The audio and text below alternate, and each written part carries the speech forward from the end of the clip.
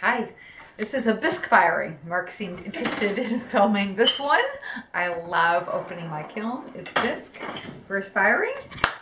I have got this awesome flower sushi plate. I love the texture.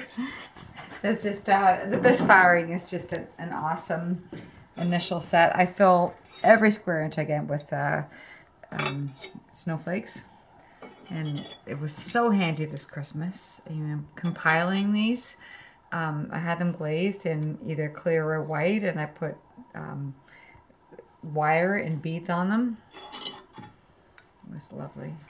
And hung them from our tree. And I hung them. I might have had 50 on my tree.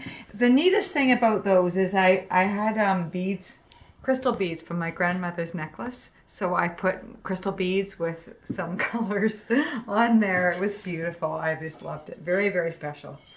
A collection of these with corn impressions in the seasonal time when people are buying corn on the cob. They'll love these as corn plates. We've used them. I love it. All right, second layer. The hardest part about these corn plates is what color. That's why glaze firings are so exciting. I'm thinking maybe golden brownie. I don't know what kind of yellow to use because iron yellow doesn't turn out the kind of yellow I want, but some sort of golden color. I don't know what to do, but I'll figure that out. This has been an awesome seller. It's just a draped bowl. It's got textured burlap on the bottom, and I do another texture in the inside. But yeah, it seems to be, depending on the color I make, people seem to really like it, and I love it too.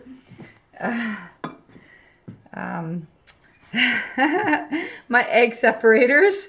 I'm on a mission. My daughter's getting married, and these are going to be little guest gifts for couples to walk out with little egg separators. Okay, more egg separator favors for my daughter's wedding. I'm on a mission to try and do 10 a week, and by then we may have enough. I've got to aim for 50. I put Brahmin and Marcello 2022. Funny little goofy guys. People get to pick their colors. And you've got to see this. This was 7 pounds of clay. 7 pounds. It's hard to do 7 pounds. It's been a long time since I've tried pots. I was doing pots with lids a while ago, but it's been a couple of years since I've tried more of the heavier pots, and I'm happy with this. It's fine. 7 pounds.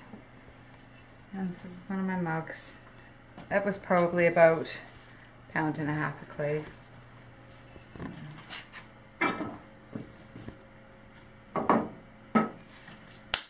Alright, and more snowflakes, of course, because ongoing. I put really nice little package together for these, and I've glazed them, and again the wire and the beads, but they look really nice as a set and on a tree. More of these little goofy guys with funny smiles, egg separators with Brahmin and Marcello's initials on the bottom. Last layer. I love this. I've put a few mugs in. I've got a number of people wanting pink mugs, so I will. I've got a friend who is wanting to give one of my pink mugs to her friend with breast cancer, which is very sweet, but there's a timeline here, so I will work on doing more pink mugs. This is just the bisque, so here we go. And people love these massive stew bowls, or the large ones seem to sell. It looks very large. Oh, cook your Brussels sprouts in them. And put them in the microwave and steam them, whatever you want in them. But I have a number of these mugs coming up. Nice combinations of pink. I'm dying to do the